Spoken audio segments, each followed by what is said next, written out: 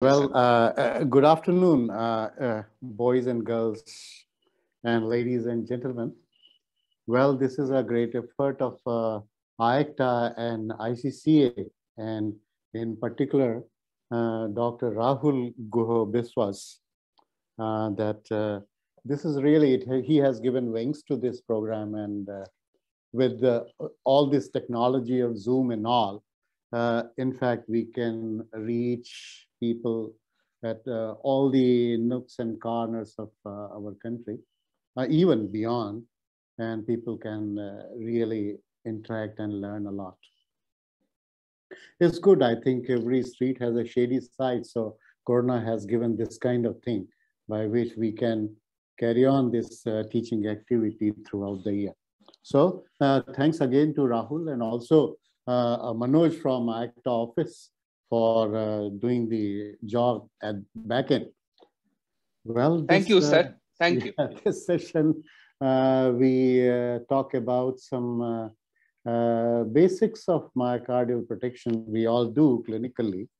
And therefore, we will just learn that why actually myocardial protection is important, what actually it means. Well, if whenever we offer cardiac surgery to a person, and then we have to operate on the heart, and we might have to open it up. And so when you are operating on the heart, it has to stop. That is what's important when you are opening the chambers. And well, in the last 3-4 decades, they have also started doing many operations on the beating hearts. But still, whenever the heart is not perfusing or not perfusing at those normal, what we call as normal circulatory pressures that can maintain coronary perfusion, then the thing is that we have to actually preserve this myocardium somehow or the other. So many functions you have seen during the surgery that you don't want to let the heart distend, you want to cool the heart, and you want to vent the various cavities so that it doesn't block out and it actually preserves itself. But what is when you want to stop the heart, then how it is done? Then it is certain solutions and all that are given, or you cool the patient to maybe deep hypothermia when automatically the heart stops because of hypothermia. But we know that that is a very crazy procedure, and it involves lots of damage to the myocardium. So the point is, I don't know. It's coming. So whenever we talk about myocardial preservation during surgery, most of the times we are concerned about the ATPs, means the energy which is readily available for its functioning, and also to preserve the structure of the myocardial cell. You know that cell is a living organism, and it needs energy to remain intact. And that is very important, that whatever you do, if the myocardial cell remains intact, it will take the load itself when you are off pump, and the heart starts on its own. When you open the heart and you want to actually make the heart still, then actually the most important points are that if you want to arrest the heart, then it has to be done quickly. Because when you are doing a quick arrest, then actually you conserve lots of energy bonds in the form of ATPs. And during the arrested phase, you minimize the energy requirement. Only that much is needed, which is essential for the structural integrity of the myocardial cells. And you also don't want to damage myocardial cells a lot. because that will affect the post-operative function. And then there is something called reperfusion. It happens in the whole human body. Reperfusion means if you stop circulation or the blood flow in that organ, in that capillary network, in that heart for some time, and when you restore it, it looks to be, grossly speaking, it looks to be, you might have seen that whenever a surgeon opens a conduit to the coronaries, that area becomes pink. We call it, oh, the blush is fine. Grossly, it looks to be perfect. But actually, at the cellular level, something totally opposite is happening at that moment of time. And that is actually, it took a while for people to understand that it is not only cessation of circulation, right? Means creating ischemia, that causes problem. But when you actually open up the circulation, then also you find that still danger is not far away. In fact, many a times the danger is so obvious, so strong, and many a times it becomes very difficult to manage. It may end up with so many things, arrhythmias and heart chambers swelling up, not performing well, heart staying in low output syndrome, and then you need lots of drugs and support for this heart. So that is because of the reperfusion thing. So it is all energy related things. Now, if you look at the oxygen consumption of the heart, I have made this table for you. Compare between the arrested heart. Many a times you just empty the heart into the pump, supported by pump, and let the heart beating, and also at the fibrillating heart. You see, it is very surprising that empty beating with the sinus rhythm, right, and the fibrillating heart, they all have a similar kind of oxygen consumption, right? And it is very near to your normal beating and functioning heart, which takes around 10 mils of per 100 grams per minute, right? And also, I have added the hypothermic conditions. You can very well see here that even in extreme hypothermia, beating empty heart and fibrillating heart, they still have lots of oxygen consumption. Grossly, you may think that heart doesn't need oxygen at that level, but it is there, right? So it is because of the enzymatic activity that is going on. But if you look at the arrested heart, it's a very significant reduction in oxygen requirement. So the mechanical activity of the heart, if you stop that, then you will have the maximum reduction in oxygen requirement, and whatever is available at that point of time, that will be very efficiently used by the heart muscles for maintenance of all the enzymatic systems and the organelles inside the cell, so that they don't get disrupted, especially the mitochondria, sarcoplasmic reticulum, and all that.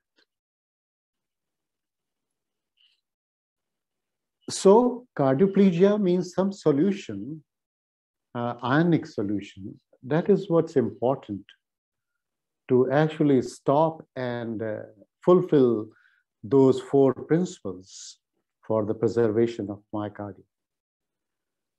Now, how people started playing with potassium? Actually, it was Walter Hermann Nernst in 1881 who gave this equation, Nernst equation. Actually, across the membranes and all, if you want to look at the potential difference, then this equation comes into play and you can very well calculate.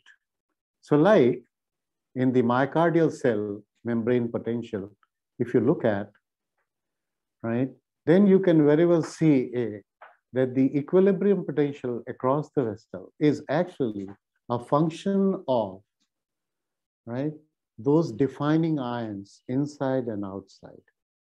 So if you look at the membrane potential of myocardium, and we know that potassium is mainly an ion which stays inside the cell, and outside it is probably 4 millicoulombs per 100 mils of concentration, but it is more inside. So you can very well see here that by putting and playing this equation, the resting membrane potential will come to around minus 90. Now, if you do an experiment, you actually, what you do is you increase the potassium concentration outside the myocardial cell, right? Supposing we did, like when we give cardioplegia, from 4 to 20 millicoulombs, supposing we increase that, then what will happen that this resting membrane potential will come up from minus 90 to around minus 70 or 60, right? Or rather, yes, 60 or something like that. So when the membrane potential is at that level, then we all know that the depolarization cannot be initiated because I'll tell you why it will not be initiated. So what we learned by this equation, that if we are thinking about using a solution, an ionic solution, to stop an electrically initiated action potential that causes myocardial contractility, if we want to stop it, then we have to switch off the current, means current across the various channels, right? So the action potentials means that has to be stopped, and that can be done by manipulating, right? Inside the cell, directly you cannot manipulate because that will be dependent on the extracellular matrix in which the myocardial cells are lying. So we can very well change with the extracellular fluid in which these myocytes are bathed, and we can actually initiate the stoppage of the propagation of this action potential, and you can stop the muscle cell from mechanically working, right? So this is just for your review, that this is the major ions, sodium, potassium, and calcium. That is the levels inside and outside the myocardial cell. So as I said, this is the action potential of a cardiac muscle. It is different from your action potential, what is it starts or generates at the sinus node, right? But because we are talking about the cells, so we talk here, and you can very well see that it is the minus 90, that is the resting potential, right? And when there is any kind of stimulus, changes in ions and all that, then it opens the potassium channels, right? And the calcium channels, and there is a fast, rapid sodium movement. Now this thing starts, this rapid sodium influx actually starts not at 90, not at 50, but at around 70 something. So minus 70, if it reaches from 90 to minus 70, then because of this potassium rectifier channels, then suddenly sodium channels open, there is a deluge of sodium ions inside the cell, right? And the action potential starts, there is depolarization, right? And gradually there is a phase of 1, phase 2 in which the calcium channels come into play, slow calcium channels, the influx is there. And then there is a phase 3, all right, of depolarization, okay, in which the calcium channels, some of those remain open, but most of them close. And again, rectifier potassium channels remain open, you see, okay? So what happens is, if the potassium, this cell is lying in a broth of high potassium content, you will find that this is arrested here. From here, I have plotted these two lines. that you arrest it here at around minus 50 millivolts, that remains the action potential and it gets prolonged up to like that. It never reaches this nadir of minus 90, right? So your cell remains depolarized and it will not initiate any activity, it will not contract. So that is there. That is what happens when you give a hyperkalemic, which is very commonly used most of the times in our clinical practice in all the phases that we use hyperkalemia. So this is how this potassium acts, right? And keeps the heart or the myocytes silent. Silent means it is structurally viable, but mechanically it is not acting. It is not contracting or relaxing. It is stuck in that phase. The other thing you may ask that, well, I talked about it is depolarizing. I don't know, means one R is missing. So you can very well see here that then you can ask, you can say that, well, can we stuck it somewhere here also? You say that depolarizing phase, it is stuck. Can we say before, when it is hyperpolarized, can we do it? Yes. Science has looked into it. They have done lots of animal studies, right? And they have done few human studies as well. See, the point is, what's the difference between if we go to the polarizing or hyperpolarizing fluid, not hyperkalemic depolarizing fluid, right? Why? Because we saw that still sodium and calcium loading can occur even in phase 3, right, by window currents. There are many different kind of channels. And now this will actually, because you see your muscle is lying quiet, but because of these, the inside milieu of the cell is being loaded with calcium. Remember, calcium is one ion which brings out all the activity of the heart. Contraction is coupled by calcium ions, but this is also a rogue ion. If you leave it for some time and leave it without activity or without regulating it, then it may cause problems also. So calcium, if it is lying, it is increasing in concentration inside the cell. Then once you start reperfusing the heart, this loaded calcium inside the cell will again create problems. Okay, so it will actually increase the injury, right, and limiting the safe storage duration. You may think that you are storing because your heart is not moving, but actually heart, if you look at the cell, it is getting loaded with calcium and it is actually crossing limits in which the injury will start. It is ready, it is sitting at that point so that it may get injured once reperfusion occurs, right?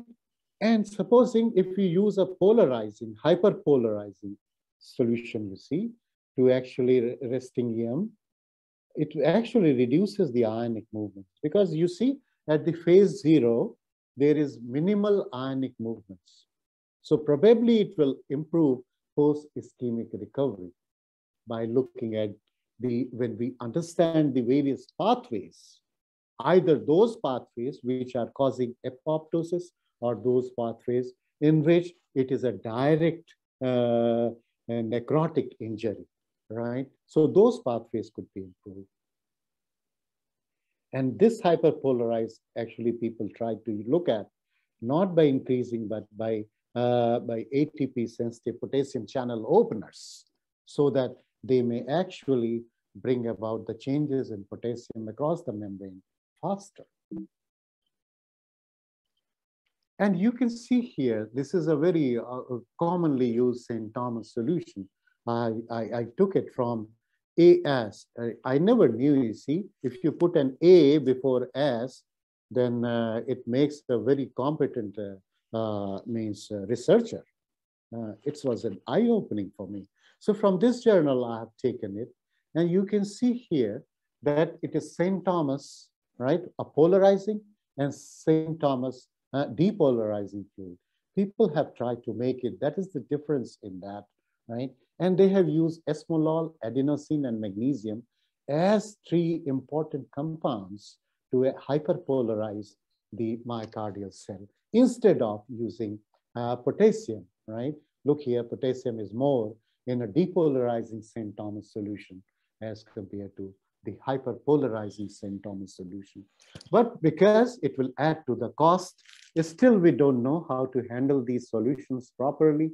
And so there is enormous experience with depolarizing solutions, easy to use. And we know now that how often if you can infuse these, the amount, the quantity, and added with some hypothermia, then it will do the same kind of good work as this one. So still it remains not to be used so often. Again, in this cartoon, you can very well see here, they have actually explained how hyperpolarization works. So this is actually the potassium channels which open up. These are the actually endothelial relaxation factors. And this is a hyperpolarization factor. These factors are proteins which are available inside the endothelial cells. That's how they work. A balance is maintained. And if you look at these, means the hyperpolarizing solutions, you can see here that the calcium levels go down and vasorelaxation occurs into the smooth muscles, into the vascular vessels, in the coronary vessels and all that, right? So that is there. If it is depolarization, you can very well see that hyperpolarization is actually does not occur and it has its own quota problem. So that is how actually this hyperpolarization works. So after understanding the mechanism at the molecular level, that what actually we want to achieve, what is the ionic mathematics at that level, then we come to the characteristics of the solutions which are available. Well, both kind of solutions means mimicking extracellular and mimicking intracellular, because you see, these solutions have come up. You may find many names, right? And you will see that actually it is the last 20, 30, 40 years that gradually things are being added up, things are being taken out from these solutions, depending on the experience from one group to the other and all that. But the crux point is everybody wants to actually preserve the myocardium as much and as long as possible so that the post-operative outcome is better. So those mimic extracellular composition, right? They have some calcium and sodium present. They're simpler to control equilibration characteristics within the ischemic myocardial tissue. But the disadvantage is that they are readily washed out by non-coronary flow. You must have heard many times say, oh, heart is not actually stopping because we have lots of collateral flow. So that is there. Heart is the flows are returning from these circuits, and they are actually increasing the temperature of the myocardium.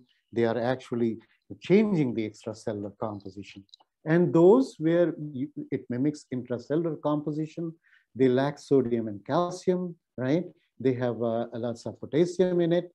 And so that way, what happens that they can actually have lots of space in which you can add some other additives in this cardioplegic solution in form of amino acids and found of other additives which you think, or by research you found that actually these may be probably helpful in preserving the myocardial cell further.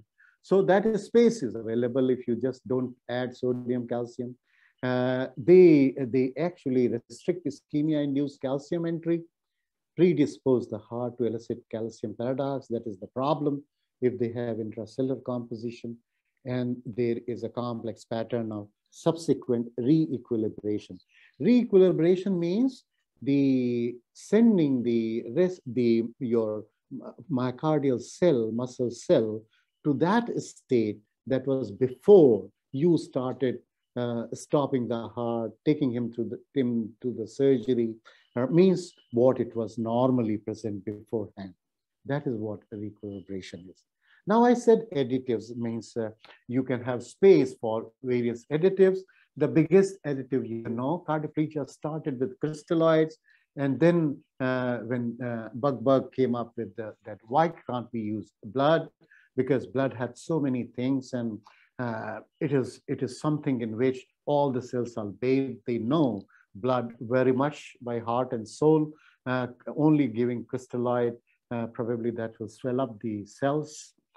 So the blood, and then of course insulin, glucose, because lidocaine, procaine as membrane stabilizers, aspartate, glutamate, so that they can actually work into various enzymatic processes, right? And they may feed, they may actually be used for ATP processes and the pathways. Calcium, I will say that the calcium, you say, as I said, that calcium you can ask, well, calcium is problematic, but totally absence of calcium again is problematic. Magnesium to take care of calcium, it is also a membrane stabilizer. Nitroglycerin, well, it may give some nitrate. You know, one of the endothelial relaxation molecule is nitric oxide, and nitroglycerin is a donor of nitric oxide. So if you add that, then will that help? Well, there are studies, they say that it may be effective, it may not be effective, because they also get ameliorated fast.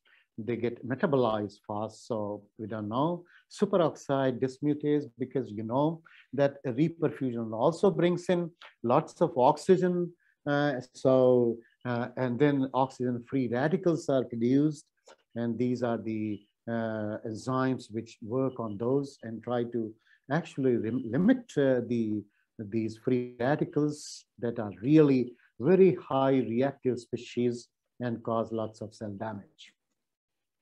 Now, quickly, we have understood a lot on the basis of the myocardial preservation.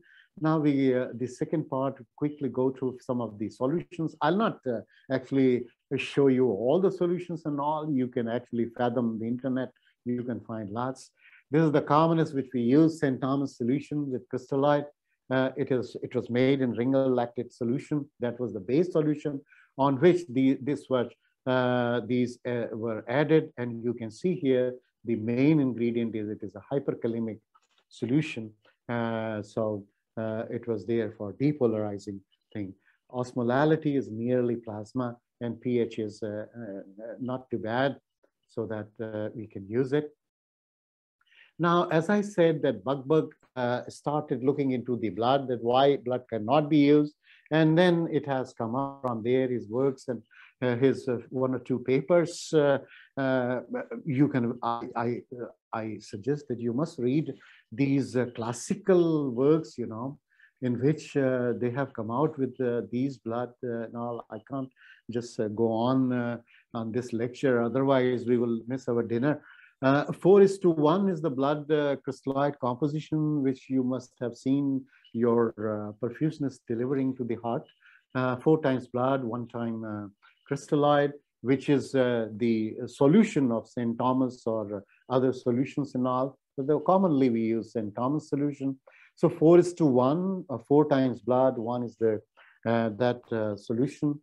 And why? Because blood gives natural buffering, natural oncotic pressure, oxygen delivery may be there, because you know, when hemoglobin is the best vehicle, it knows how to deliver if there is something. But you know that the myocardial cell becomes acidotic if you reduce the temperature, and then you have to have lots of buffers.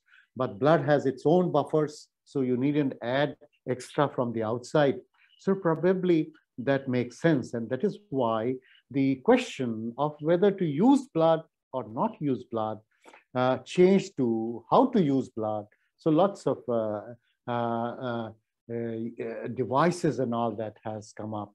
And you know, blood has got innate free radical scavenging mechanisms, so that it helps a lot.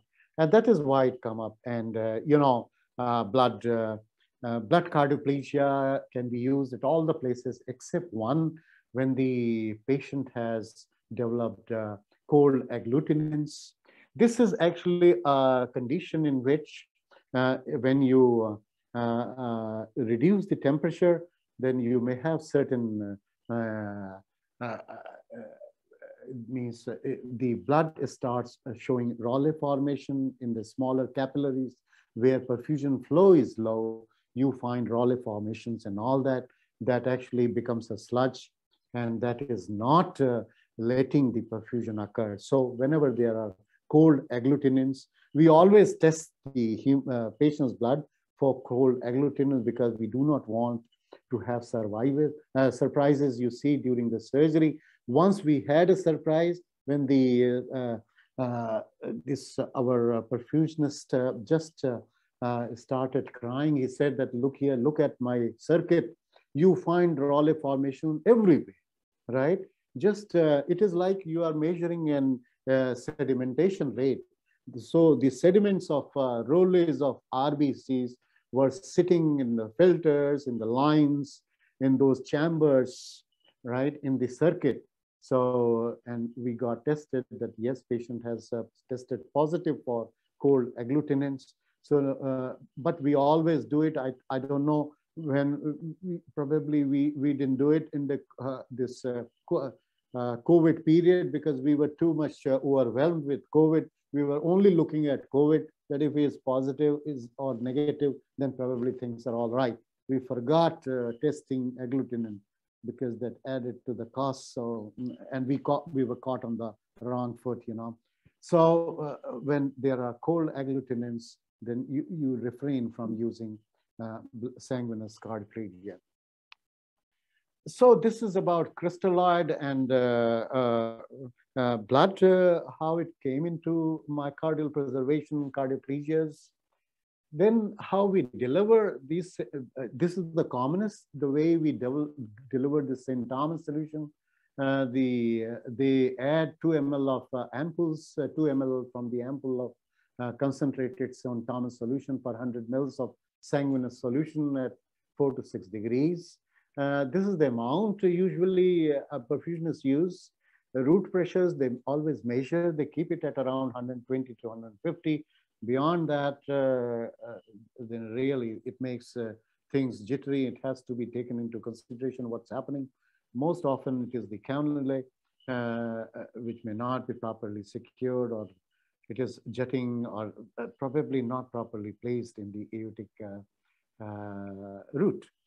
In pediatric age group, aorta is, well, aorta is quite, means too much elastic. So plastic, and therefore the pressures used are very much low, as you see, because you know that in the pediatric age group, smaller the kid, smaller the child, you need means the muscular tissue is less as compared to the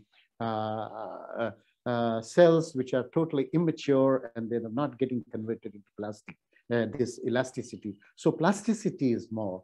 That is what results in these pressures. And it has to be repeated every 20 minutes over a period of 2 to 3 minutes. Solutions, if you give 20 ml per kg, after 20 minutes, they reduce the dose by half. They make it 10. And then afterwards, if you keep on repeating, then you look at the potassium concentration also on your blood gas strip. They are not creeping up, and accordingly, you have to guide your perfusionist there how much potassium you have to keep in the how much of the St. Thomas solution he has to mix up. So that is very important, because at the end of the day, you do not want potassium to be extremely high, because then you may have some more extra time that the heart may stay, still may have arrhythmias. Now, you must have heard sometimes something called the hot shot, when cold crystalloid hyperkalemic cardioplegic solution is given.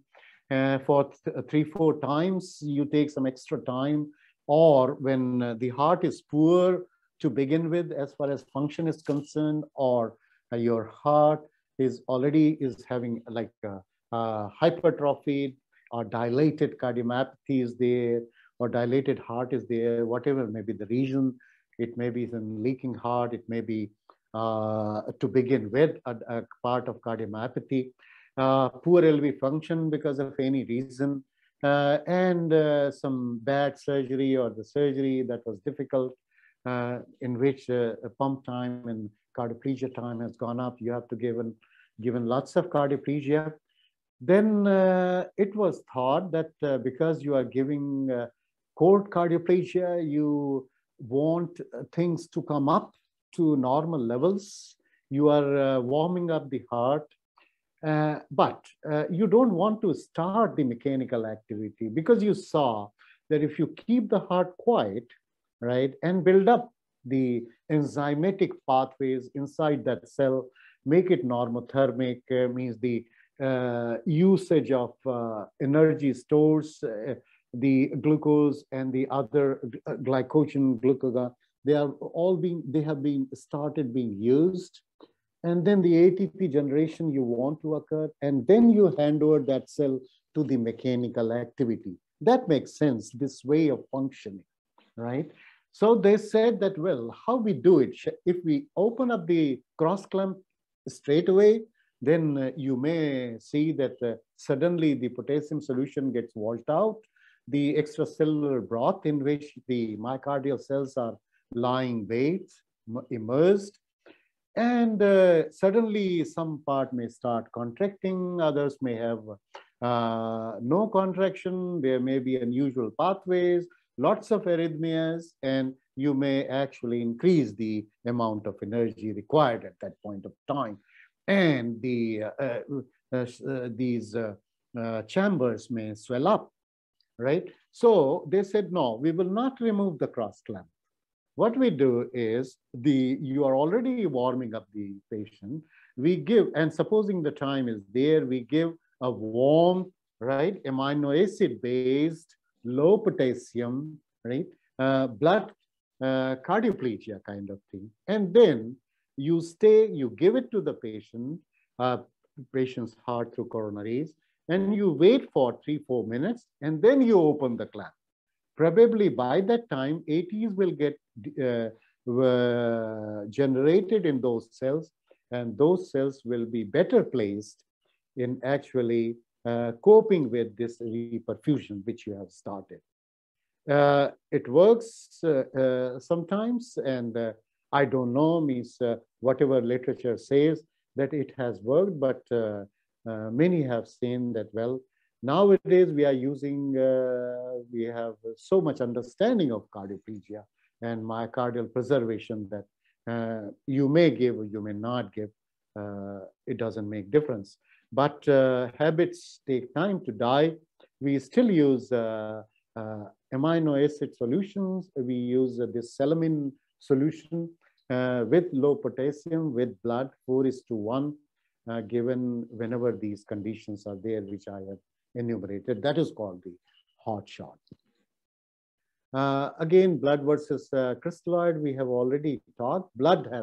We have talked the good aspects of the blood, but there are certain bad aspects. And the thing is that, like activation of macrophages, platelets, and lymphocytes, because your patient is on the pump, you are using blood from the pump.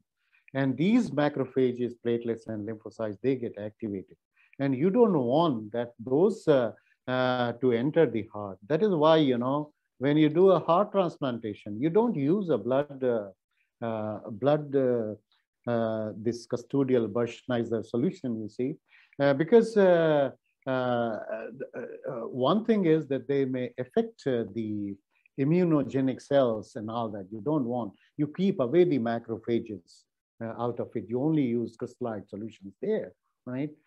So that is very important. So the same thing can occur in the same patient, that activated macrophages, and if they are become a part of the sledge, they just get activated and stick together and stay there, then they may actually increase the problems, you see.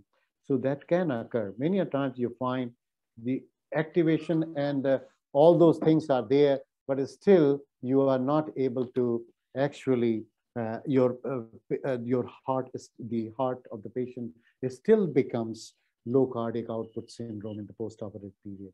So there is a play of macrophages, activated platelets also inside the coronaries in which you have given blood cardioplasia. Plasma components are there. Those things, they are helping out. And as I said, that we don't use it in cold agglutinins. Well, another solution is Burst nitrate solution. It is also used. You can see here that potassium is magnesium, sodium, tryptophan, ketoglutarate. These are the substances, right, which are actually result in increased ATP generation, the precursors for that, right? And certain histidine buffer and all that, they are used. One of the custodial solution, which is used for this heart transplant, means the donor heart preservation. You must have heard lots of noise about Del Nido. What is actually Del Nido? And they have said, actually, it came up in the last three decades, very much in pediatric age group. For this one, they use plasmalite A, which is very near to the plasma. Oncotic pressures are good, right? And they have used mannitol, magnesium, sodium, and potassium, right? Lidocaine. But here you see, instead of 4:1, the situation is 1:4. So more crystalloid, less blood.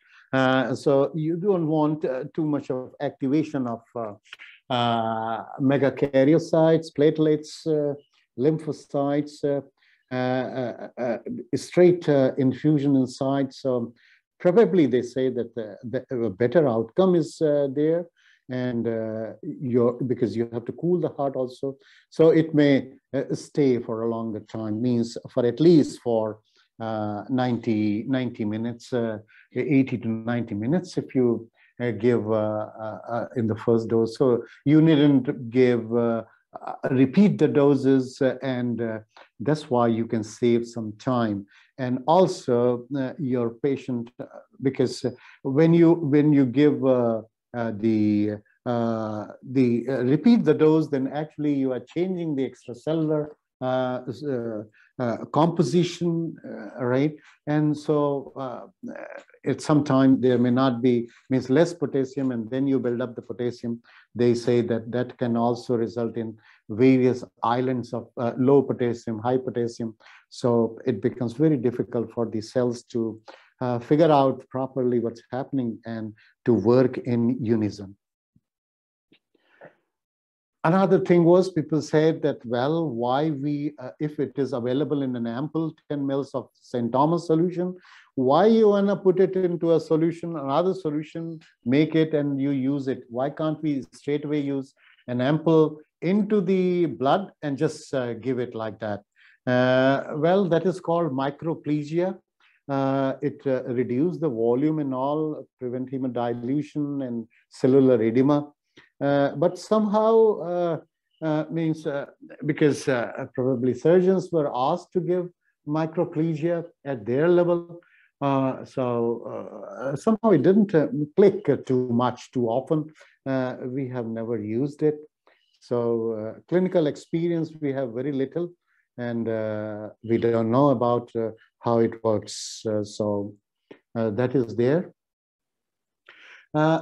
Then another component of myocardial preservation is, of course, hypothermia. The question is, hypothermia, is it good or bad? We still don't know.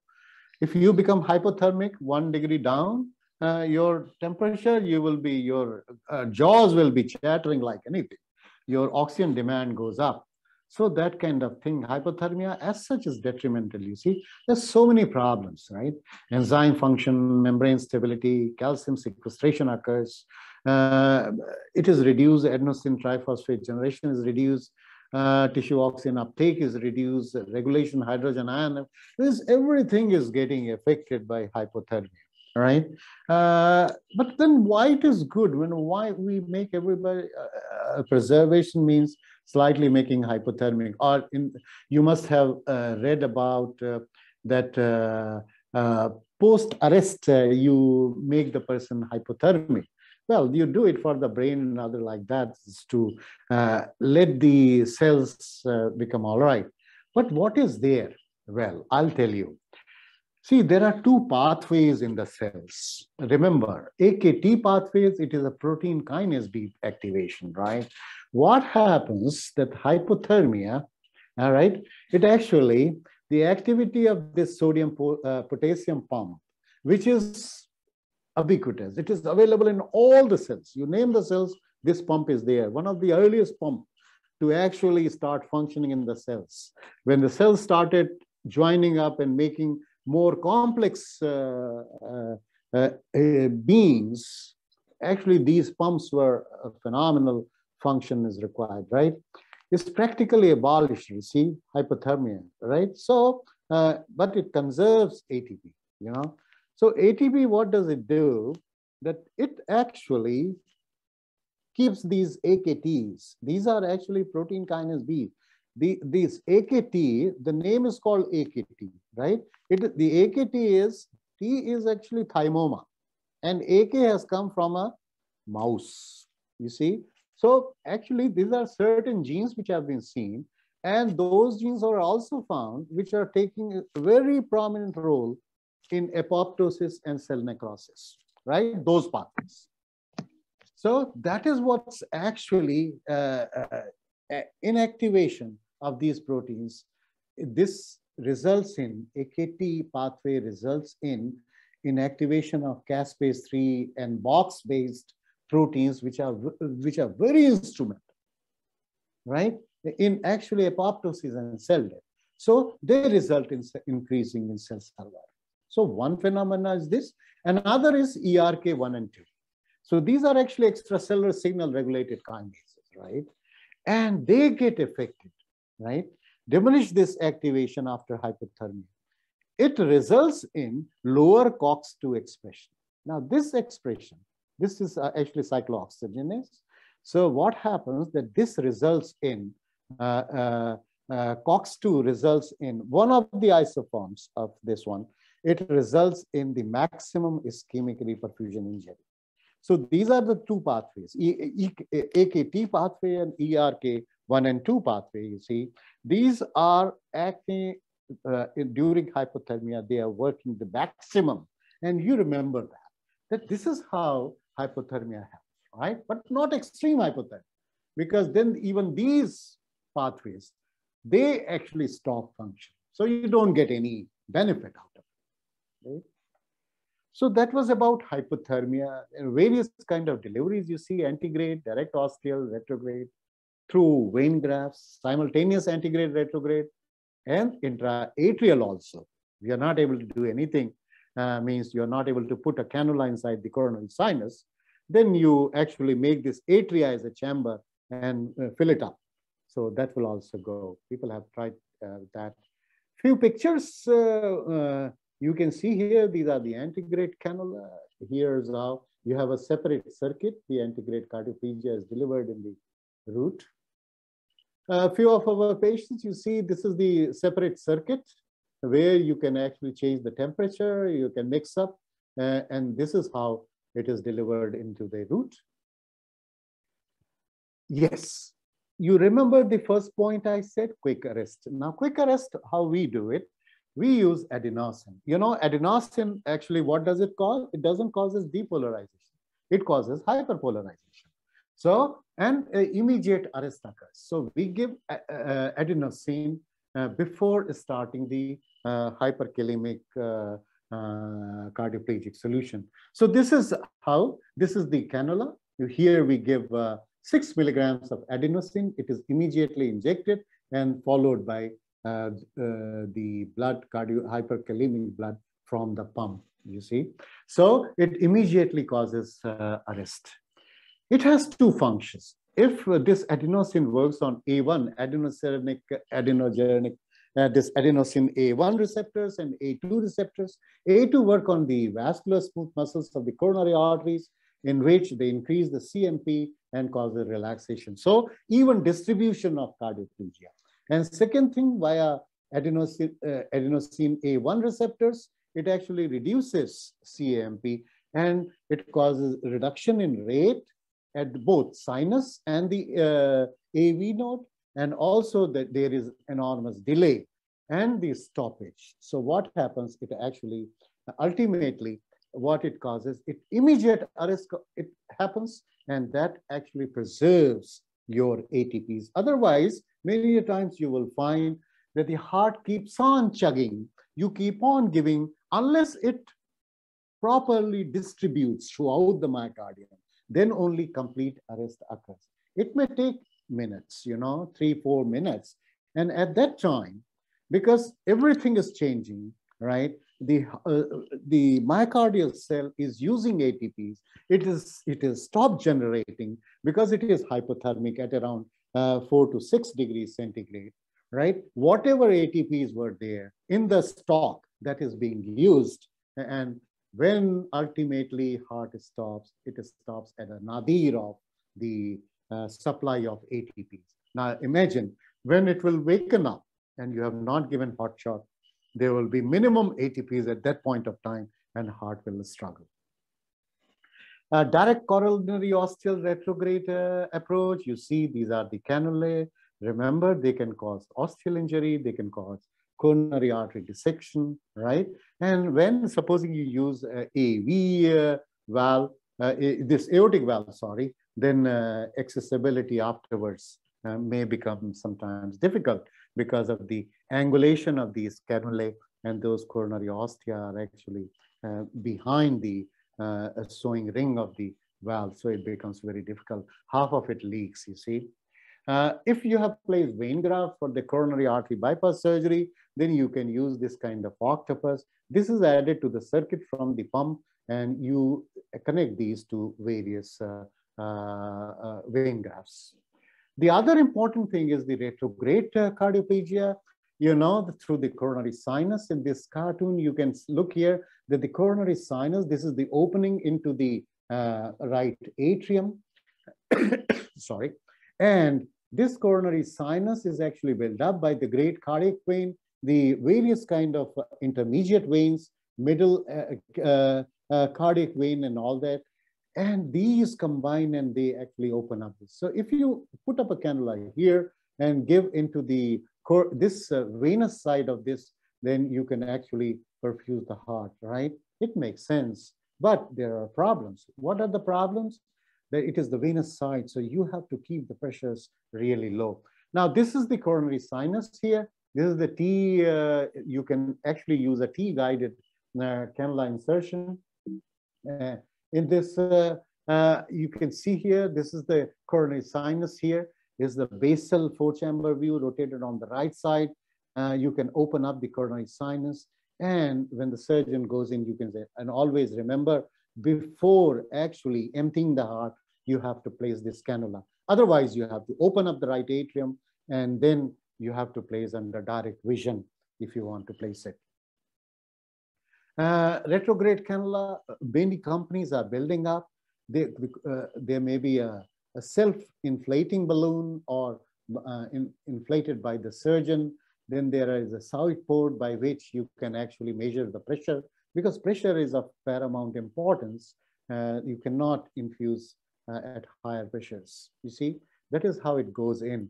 And you can very well see here that the right-sided preservation is rather less as compared to the left-sided because of the Thebesian veins. I have brought a picture of Thebesian veins. You can see here, this is the vein, opens up into sinusoids, and these sinusoids are actually opening directly into the lumen. So these are the Thebesian vein, and on the right side of the heart, enormous Thebesian veins, and these sinusoids are there. So you don't know how much is leaking, and it is not preserving it well. So that kind of thing is there. So it is not only retrograde, you have to go along with antigrade. So antigrade, retrograde together, that makes sense. Pressure is around 25 millimeters of mercury, volume around 150 to 200 per minute, right? And continuously you have to monitor the pressure trace, because there are chances that it may leak out. So one has to be very careful, and if the perfusionist is monitoring the pressure, then actually it can sync with the pump rotations. So if you are not using, means if you are using this roller pumps, so if there is a sync on his monitor panel, then he knows that it is delivering well and there is no leak. And always remember that if there is a LSVC, means left-sided SVC, superior vena cava, then you don't use retrograde cardioplegia, because many a times it is a surprise. When you look into, then you can actually find that you have to do a bubble like I am doing to actually look at whether it has a connectivity from the right side or not. I'm injecting on the right side and it is getting connected that way. So, and also you can very well see here that this is on the transthoracic echo and this is on the transesophageal echo, that how this LSVC looks. Now, so retrograde alone is not good, along with the antegrade, right? It is very good. If you see here, this is one of the very good papers, and they have given retrograde cardioplegia, and they have watched by looking at the longitudinal strain of the left-sided strain.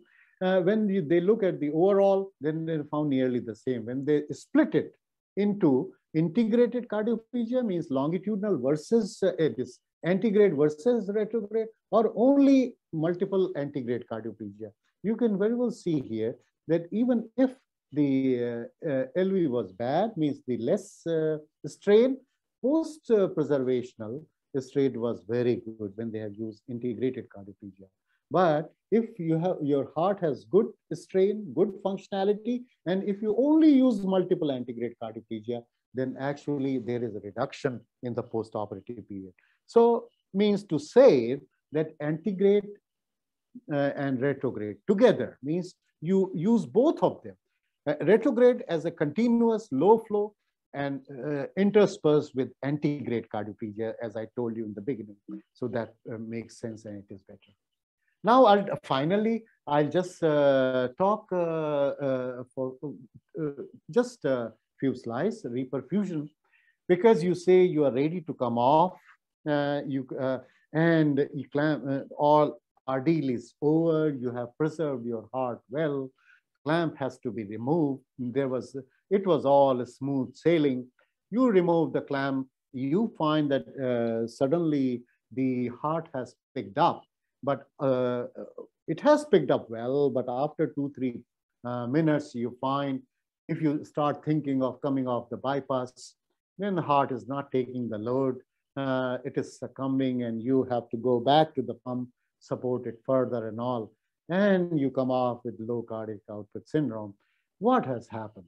Well, it is actually the reperfusion phenomena. Means if you cause ischemia for some time and then you reperfuse with blood, you think that things will be all right, but the cells at the cellular level, things are not all right.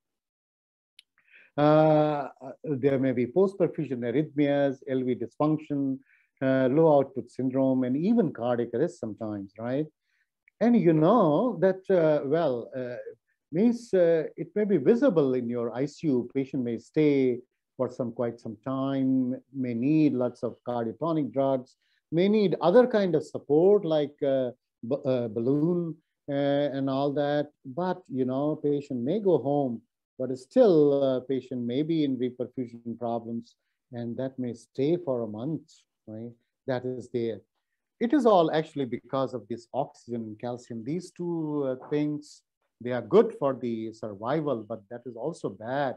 When you deprive the cell, don't give anything of oxygen, any oxygen or calcium, and then you suddenly give them, then the problem occurs. That you must have seen in the revascularization, means coronary artery bypass surgery. You open up the graft and suddenly you find there is an episode of arrhythmia.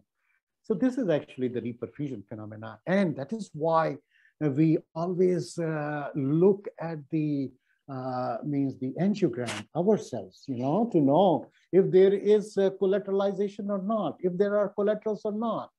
If there are no collaterals, then always remember, neat and grafts. It may look good, but reperfusion injury will be more, because there is no collateralized. You don't find much of blood in those areas of the LV. So once the grafts are placed, it is all reperfusion. So quickly, what is oxygen paradox? You see, this is one of the wonderful papers in the molecular medicine. We read it a lot. We read it a lot, and it gives us that why it is only. I begin from here. Forget ischemia, means you have done all the problems with the cell. Xanthine oxidase, once it works on hypoxanthine, right, and you add oxygen when reperfusion occurs, then there is a deluge of superoxides, right, and hydrogen peroxide is generated, and these hydroxyl radicals they are very active species. So oxygen is causing the problem.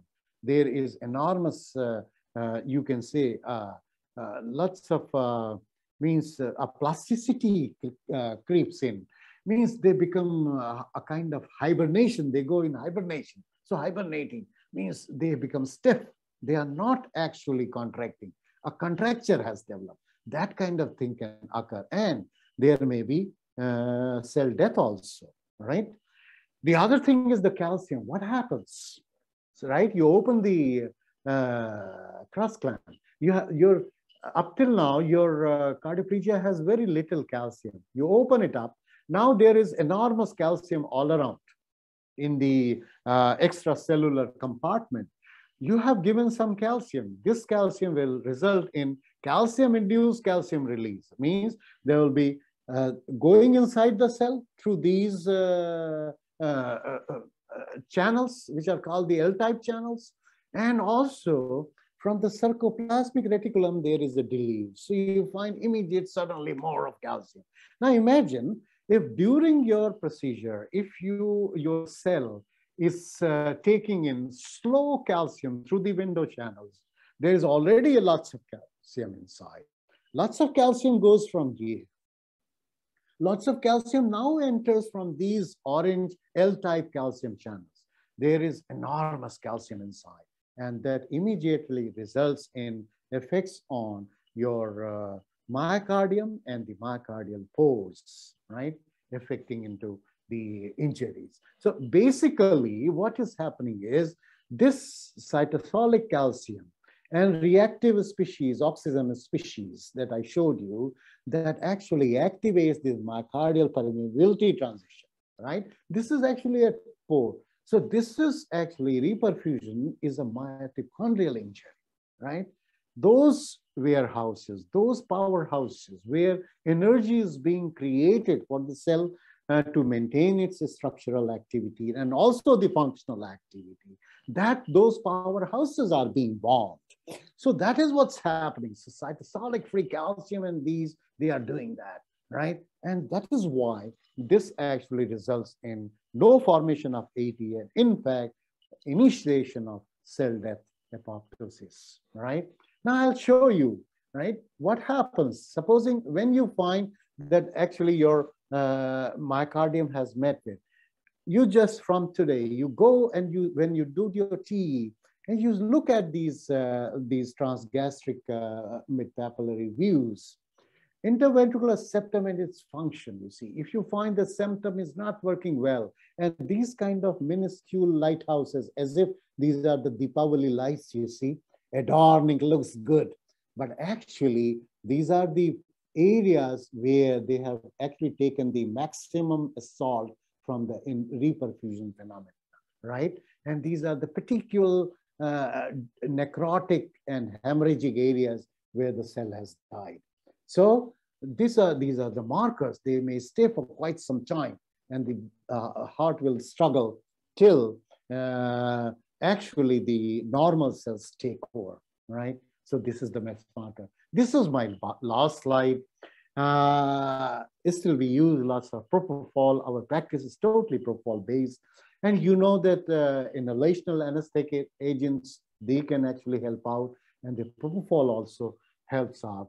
And actually, they affect what? The mitochondrial permeability transition. So they affect on the pores. So don't let them open up. They don't let the mitochondria die. So that is about the reperfusion phenomena. Okay, so probably now we understand that why we use what we use now as far as these cardiac uh, these things are there and why it is happening that way. So I hope I'm able to take you along the cellular mechanism of the myocardial preservation. Okay, and you will not, it will not become a burden for you to understand, right? Thank you very much. Thank you again. Thank you to Rahul for giving me a chance. I'm sorry I'll not be available for the second session because of my own institutional activity. You see, they have put up directors, you know, they just take our Saturdays also sometimes, and we can't say no. So thank you very much. Thank you, Rahul. Thank you so much, sir, for this absolutely comprehensive presentation. And I don't think the students will need anything else beyond this to approach this particular topic. Now, students, we are deeply honored to have sir among us. And protecting the heart is a principal practice that we cardiac anesthesiologists do. So if you have any questions, any doubt, please ask sir at this point. And also you can email me, and also you can give me a ring. Thank you so much, sir. Yes, Thank you. I'm always open. You know, I love teaching. Thank you. Students, any questions, any doubts? This is the time, because we will not come back to this very important topic in the next 1.5 years. So please ask any questions if you have to, sir.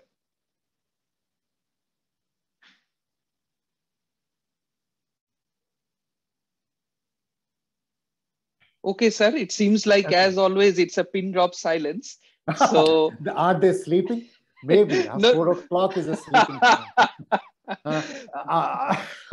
How many are there? How many are there? Actually, we had a very good attendance today, sir. Other than our regular FACTA candidates, a few other students from different courses have also joined.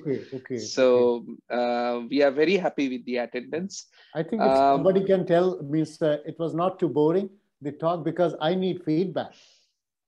Teacher Students, also needs feedback. Somebody can say that whether I was able to sort out these the basic principle of myocardial protection, or it was too difficult.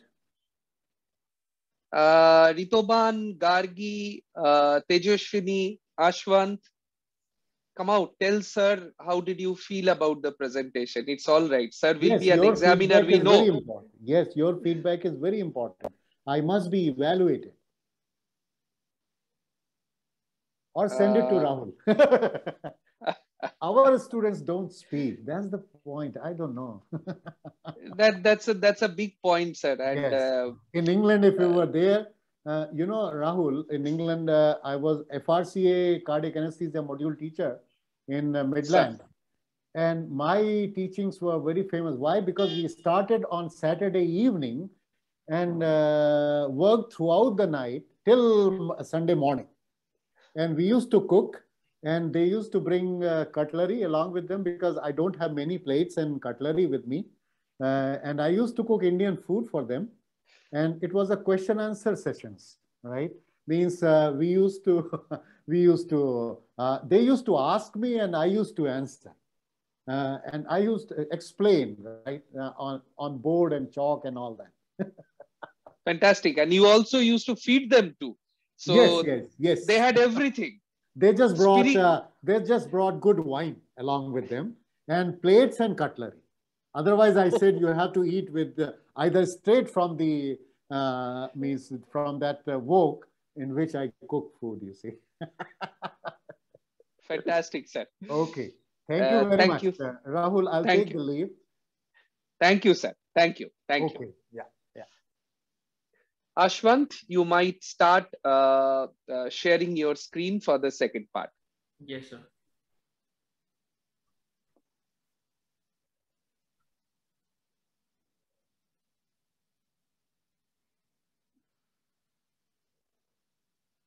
Yeah.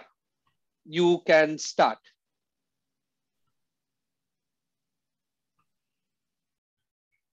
Good evening. My topic today is pharmacokinetic and pharmacodynamics of anesthetic drugs in the cardiopulmonary bypass circuit. So just then, basic thing of pharmacokinetics defines process through which a drug is handled once it's introduced into the body. That's basically what the body does to the drug. And pharmacodynamics describes how the drug interacts with the body to produce the changes as the drug is in the patient physiology.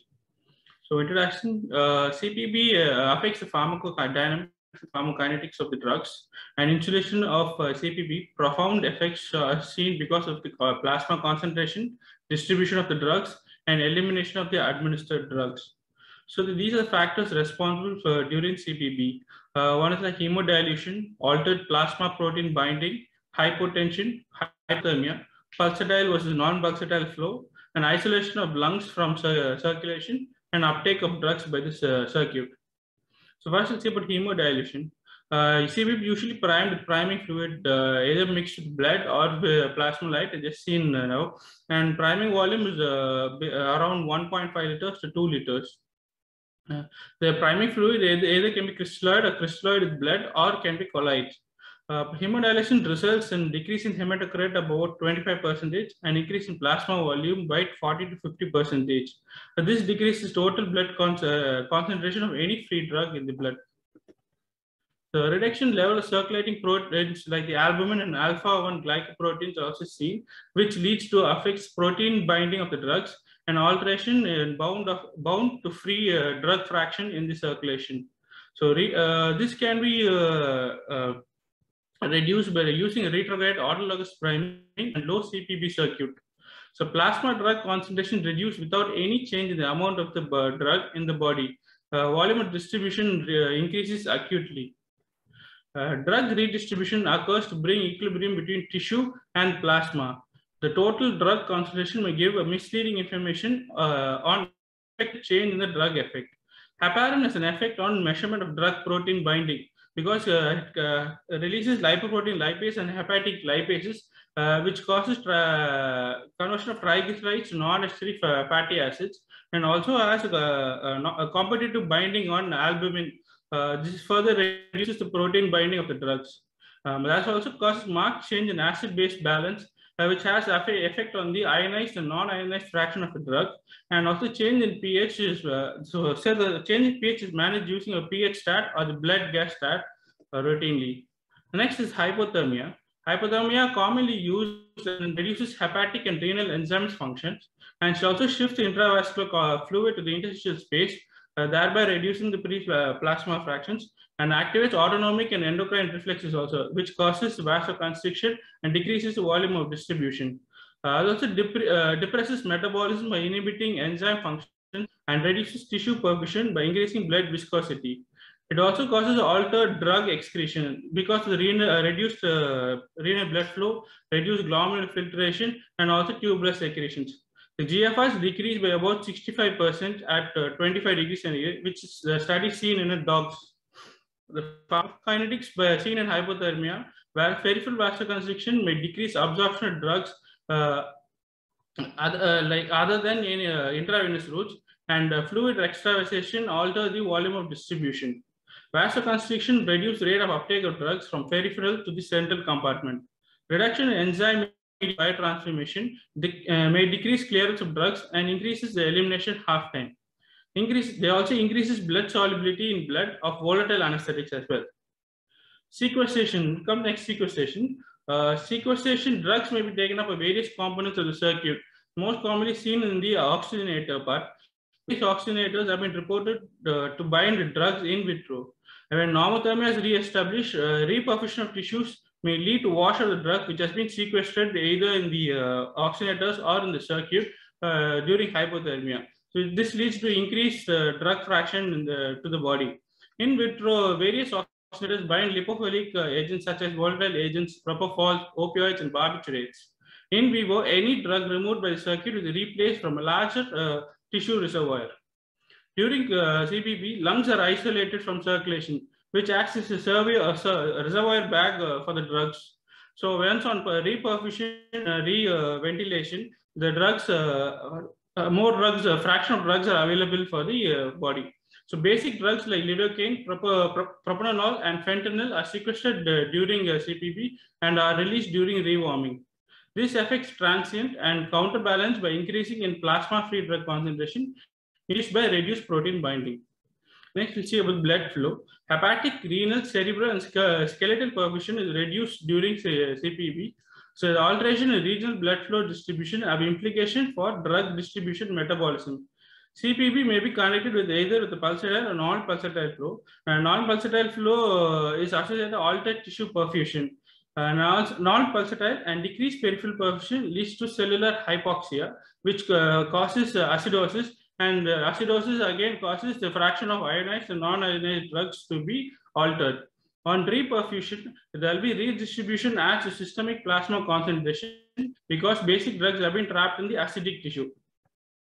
Another factor is age. Aging associated with a variety of physiological changes. The function of the heart is decreased, thereby reduced perfusion to distal organs and thereby leading to reduced clearance. Elderly people have increased adipose tissue and decreased albumin, and act as a reservoir for lipid-soluble drugs and higher free drug concentration.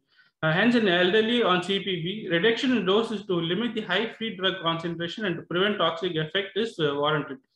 But in infants or in children, the distribution of body fat and clearance differs. Hence, the dosing for the infants and children are different. Specific agents we'll see now. Opioids total concentration decreases on initiation of a CPB. Fentanyl has a degree of decrease is greater, adheres to surface of the circuit, and has a high first pass uptake by the lungs. Hence, they sequestered in lungs. And reperfusion, there are high concentration. The drug concentration is the least to the drug having a high volume of distribution.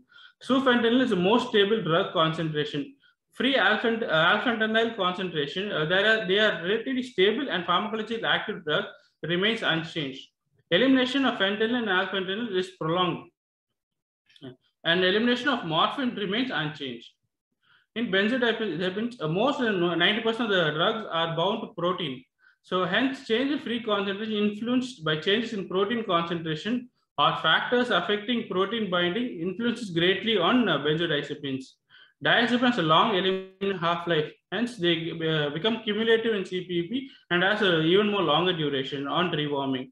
Midazolam is a shorter elimination time, but increases with the age and in CPB. But when compared to other diazepam, lorazepam, midazolam still has a better half-life than the other diazepams. And lorazepam half-life unchanged CPB, but still has a higher, longer elimination than midazolam.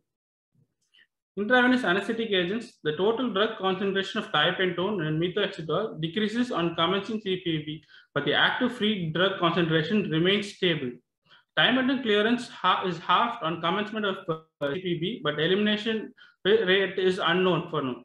The total concentration of propofol decreases on start of CPB with an increase in free fraction. The redistribution half-life was short with the drop in concentration of stopping the drug. So there is rapid recovery on rewarming. On coming volatile anesthetics, effect on CPB on MAC remains uncertain. Certain studies have shown that enflurane MAC reduces by about 30%.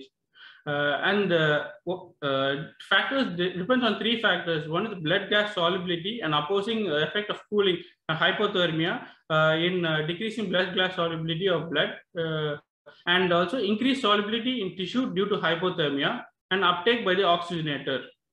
So lipid concentration, osmolarity, and hematocrit alter the solubility of the agent.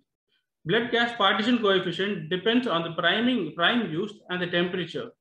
Agents can bind to various types of plastics. Hence, there is decrease in concentration and commencement of CPB.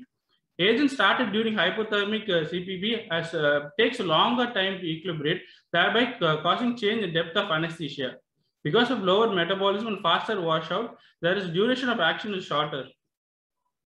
Neuromuscular blockers, the requirement of neuromuscular blockers greatly is reduced. Cooling causes decreased nerve conduction and also causes decreased acetylcholine mobilization from the nerve vesicles and modifies the cholinergic receptors as well. Since it affects cholinesterase activity also. Cooling alters mechanical properties of the muscles and affects on electrolytes, causing a decreased contractile response. Hemodilation, there will be initial decrease in the free drug concentration. Although albumin concentration also decreases, there will be free drug concentration is increased if partially bound to albumin. And profoundly seen in with rocuronium, hypothermia inhibits hepatic clearance of steroidal neuromuscular blockers, but promote renal clearance. Hence, steroidal neuromuscular blockers like rocuronium and vecuronium are prolonged than agents depending on renal clearance and hypothermia. To summarize, so pharmacokinetic processes like absorption, when there is hypotension and alteration regional blood flow or perfusion. The pharmacokinetic sequence like reduce over or intramuscular absorption. And by distribution wise, the lung sequestration, decreased pulmonary blood flow seen, hypotension, altered blood flow, decreased protein binding. These causes decrease in volume of distribution, decreased pulmonary drug distribution, increased systemic drug levels, and decreased volume of distribution, and also causes increased volume of distribution when there is decreased protein binding. Hemodilution, dilution of protein binding, and post-operative increased alpha-1 glycoproteins and post-operative increase in protein binding causes decreased volume of distribution, and interpretation of post-operative drug levels will be difficult. Elimination-wise, when there is decreased hepatic blood flow, there is decreased drug clearance, and hypothermia causes decreased intrinsic clearance because of decreased hepatic metabolism. Decreased renal blood flow and hypothermia causes decreased renal functions and decreased clearance and elimination. Okay, Ashant, I mean, you have covered more or less everything. Now, it is a dry topic. Why? Because the effect of cardiopulmonary bypass on the pharmacology of the drugs that we use during cardiopulmonary bypass is determined by several factors. As you mentioned, the change in the unbound fraction of the intravenous and the inhalational agents, hemodilution, hypothermia, sequestration. There are so many things happening at the same time that how it all adds together to give the clinical picture and the practical aspects of drug management remain very unclear as of today. Okay. That is why it essentially remains a very theoretical kind of topic. Having said that, it is important that we know it because it comes in the theory papers. It is often asked in the viva, and in general, and cardiac anesthesiology should know how drugs can behave on the cardiopulmonary bypass. So, to summarize, essentially, the two most important points are that the moment a patient goes on cardiopulmonary bypass, due to the effect of the prime, there is hemodilution. And this hemodilution leads to decrease in the concentration of the active drug. And the second most important factor is the decrease in the concentration of the essential proteins which bind to certain drugs, which are mainly albumin, alpha-1 acid glycoprotein, and the red blood cells also. A lot of our anesthetic drugs also attach to the RBC. So all of these get diluted, leading to a change in the drug concentration in the patient's blood. Now, the only thing that I want to mention here is that many of our cardiac surgical patients either might be critically ill or might be frail.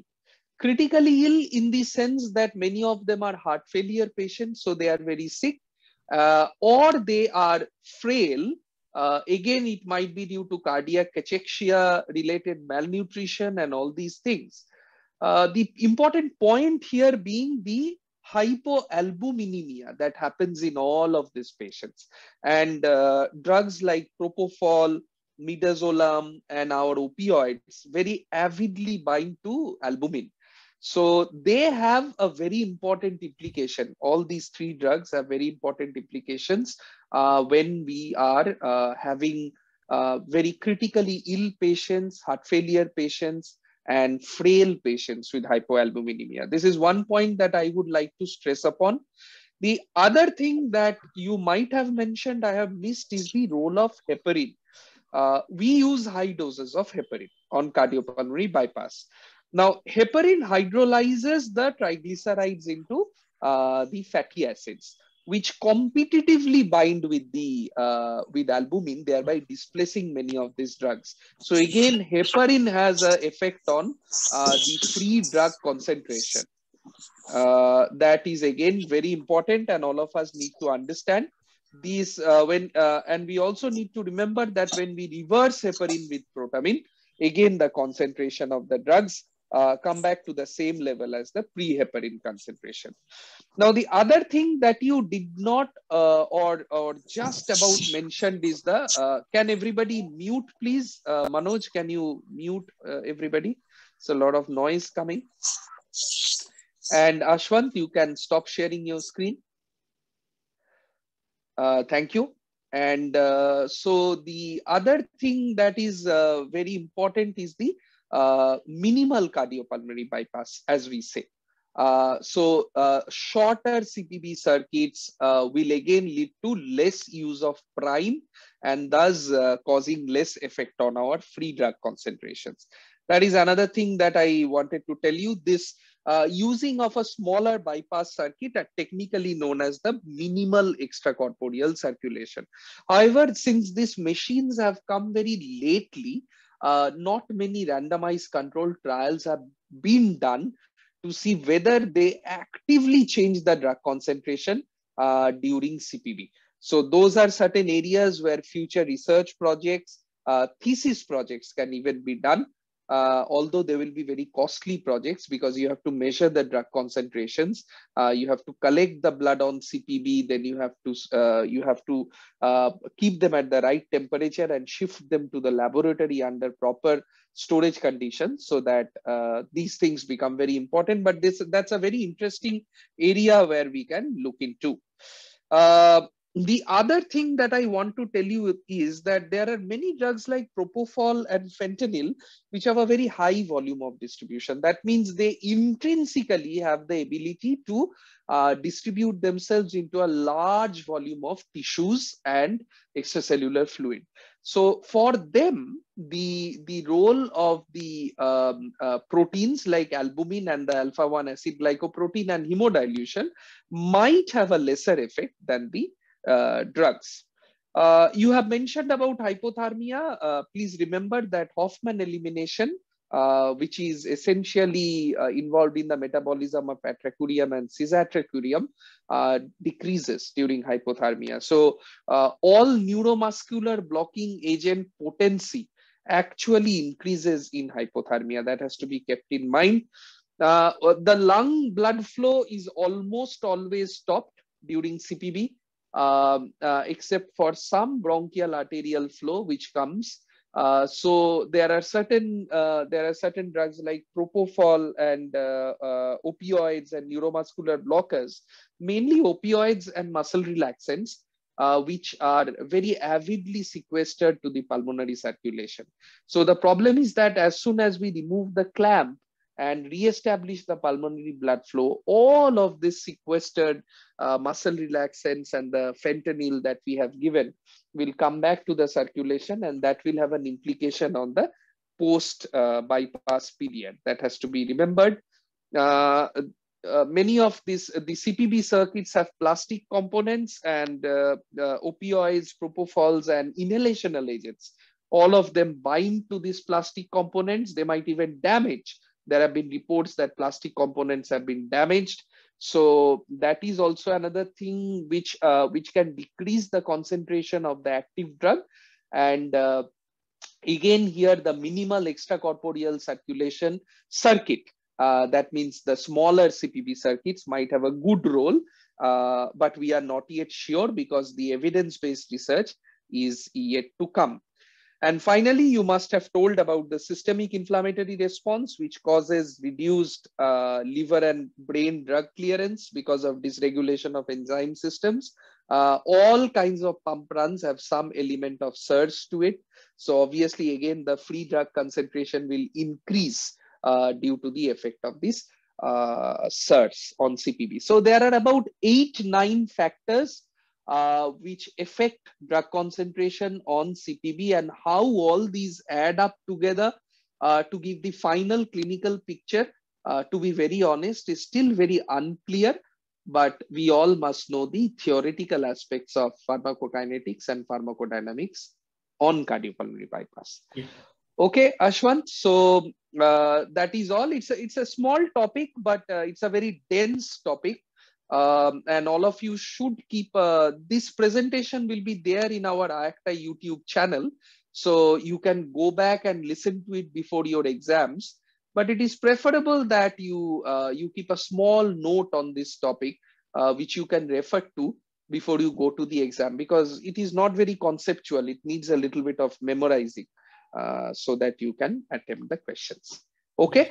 Yes, sir. So thanks to all of you. You have any questions here? If any of you have any questions, I can take those.